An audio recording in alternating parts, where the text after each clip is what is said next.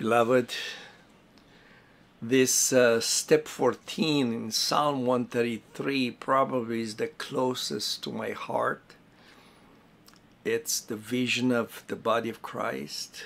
It's something that He brought inside me maybe 40 years ago as I was seeking Him, desiring Him, and had revelations of Him. He showed me that this is a real thing. She is real. The church, the body, the temple, the bride, all of these are names that show some representation of who she is. So wonderful. I know it's the plan that the Father had before the foundation of the world. That is the reason the Lamb was slain. That is the thought that the will of God counseled Him into building, into bringing a body you prepared, a body you prepared for me. This is your will, Father, a body you have prepared. In Psalm 133, verse 1, which is very dear to my heart, it starts saying, "Behold, how good and how pleasant it is for brethren to dwell together in unity." Maybe you are still maybe a little bit fascinated of all these psalms of ascents and how do they go one after another. When He showed me that, I was absolutely in amazement. I didn't know, is it real? I kept looking at those steps and the levels. And when I came here, I realized that all those steps, all that forgiveness of sins and deliverance from the power of sin and understanding how to abide in Him, all that growth, that building of that special Son of Man, the soul, everything was towards the plan that the Father had before the beginning, before anything was there. I know it's beyond our imagination that we were His plan. Thank you, Father. Thank you, Father. How glorious You are. Thank you, Father. Of course, He starts saying, "Behold." He starts saying, "Behold." Just doesn't mean just take a look. Once in a while, remember, it's so deep, so strong. It means look carefully, pay close attention, analyze with intensity, because it's the most important thing I want to show you. You know where that word "behold" is in the New Testament, because I think it's so close to Psalm 133. It's 1 John 3, a place where every time we go to, it's out of this world for sure. Verse 1, "Behold." See? It's coming right through the centuries, and it's the word of the Holy Spirit coming to you and says, behold,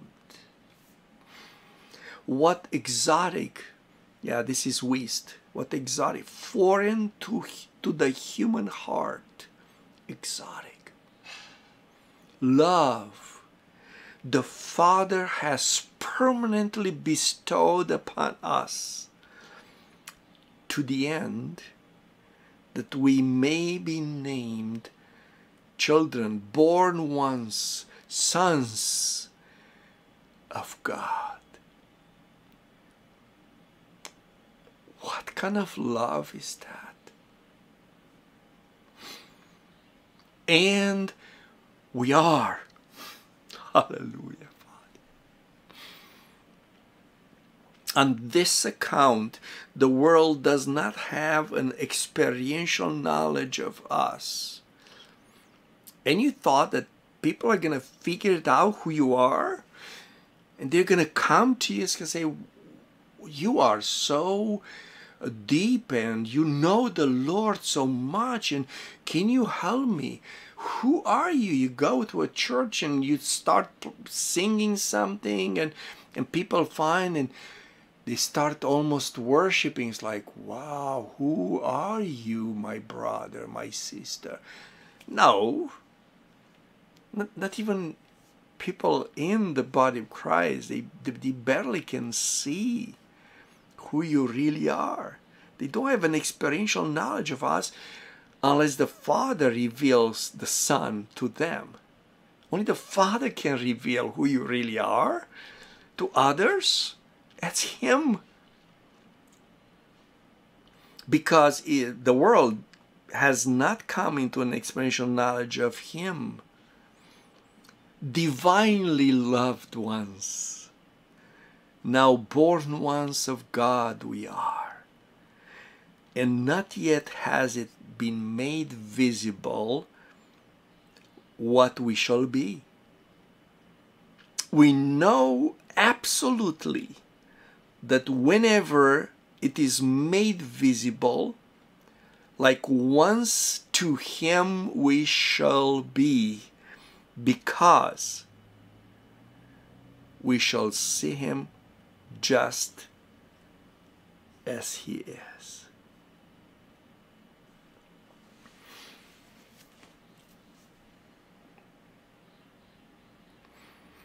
It's a matter of beholding. What you are beholding, you are more like it.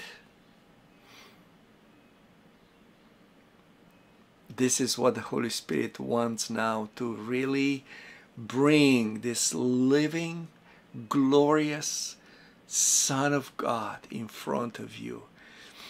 And He said, you are becoming as glorious like Him as you behold the love of God that brought this to you, that made you capable to even open your inner eyes to look of the glorious one. It's the love of the Father. Behold. In 1 Peter 1:12 talks about this the importance of this beholding. And he talks about all the saints of the Old Testament. I know sometimes I'm thinking that Moses and Elijah, they were promised somehow during their lives that they'll see something of the glory of the Lord. So that promise was fulfilled on the Mount of Transfiguration. Because none of the saints of the Old Testament could see what you are seeing. But Moses and Elijah got an early peek to kind of see through. It's like, oh, really? Yes. To them it was revealed that not to themselves but to us they were ministering the things which now have been reported to you through those who have preached the gospel to you by the Holy Spirit, sent from heaven, things which angels desire to look into. Not just the saints of the Old Testament, but all the angels of heaven. They would give anything just to peek through and see what you see 24 hours a day. You understand? The glory of Jesus, the beautiful beauty of Christ, your bridegroom, the way the Holy Spirit loves him and brings him to you and presents it to you. The glorious Lord. And through the Son, the amazing Father that loves, and the love of the Father. This is always open to you. The angels of heaven would like at least for a split second, but you, through the gospel of Jesus, you can continually look at that.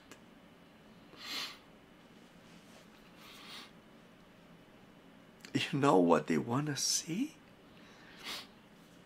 The beauty of the bride, the glory,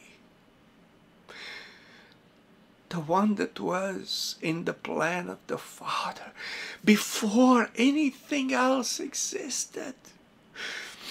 You were the purpose. And the heaven got news about it, heard rumors about it. Some people think that Lucifer actually got jealous because of that. I'm not sure. But I know that who we are as the bride of Christ, as the brethren that live together in Him, it's such a glorious scenery. The body that experiences the love of God, that love that we behold. I know lots of you experienced at least a little bit of that love. Seeing the Lord in the person next to you, in the brother, in the sister. Even if maybe you are very different, maybe you have different doctrine, understanding, experiences, different experiences in life, but somehow the same Christ, it makes you be so in love with the other part of you. And you are another part of her, of him. It's the bond of love. We were created for this purpose, to dwell together with him as one body, members in particular of one another. That we cannot live without one another. This is the heart of God. And I love that David got a glimpse of it in Psalm 133. It is good and it is pleasant.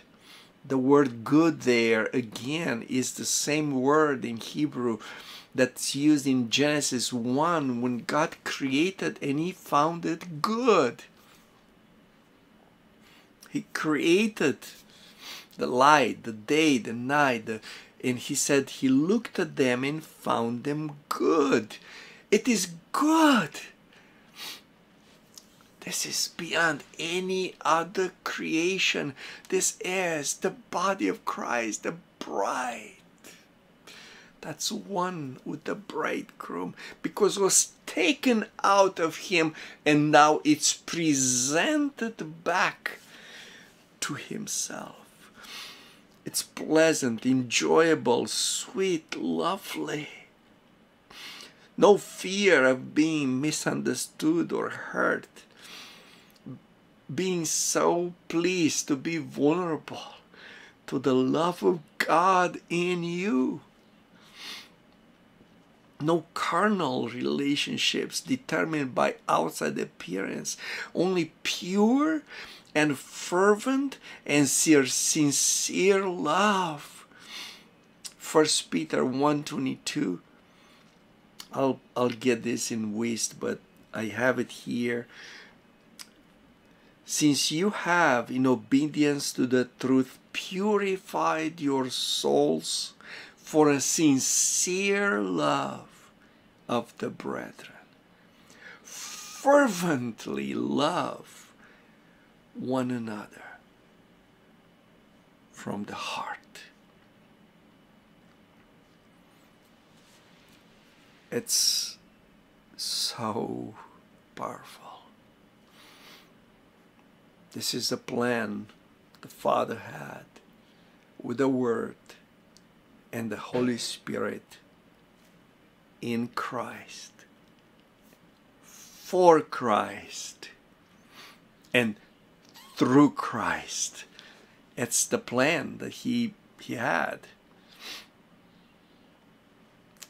What do you say? What do you say about the memories of this earth? What happened, what didn't happen, what could have happened? What do you say when you understand that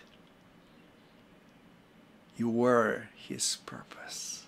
And now you hear this word, and the love of the Father is ministering to you and is drawing you to Himself. How beautiful. How beautiful is Him.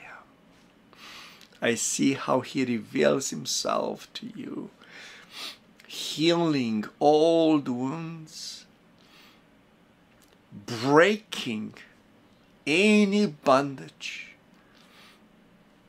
and making you one with Himself.